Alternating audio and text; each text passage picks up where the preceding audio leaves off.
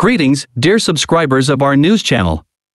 Today, we embark on a journey to uncover the beauty and history of a hidden gem in the United States, Dry Tortugas National Park. Situated off the coast of Florida, this remote park offers a unique blend of crystal-clear waters, thriving marine life, and a rich historical heritage. Encompassing 100 square miles, with 99% of it being water, Dry Tortugas National Park is a haven for snorkeling and scuba diving enthusiasts.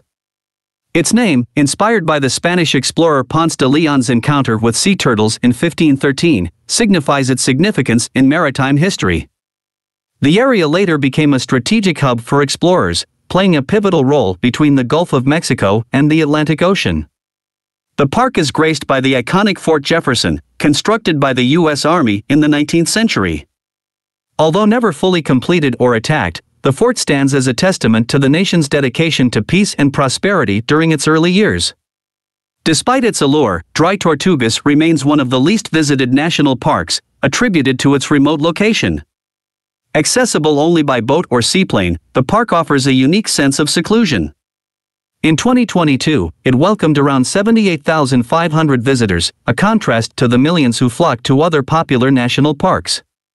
For those eager to explore Dry Tortugas, options include the Yankee Freedom Ferry and Key West seaplane adventures, along with various third-party charter tours. While entry fees to the park are reasonable, transportation costs can be steep.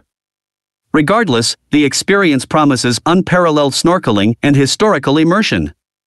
Join us in celebrating the allure of Dry Tortugas National Park, a true testament to the diverse beauty and heritage of America's natural wonders. Subscribe to our channel to stay updated on more extraordinary destinations and stories.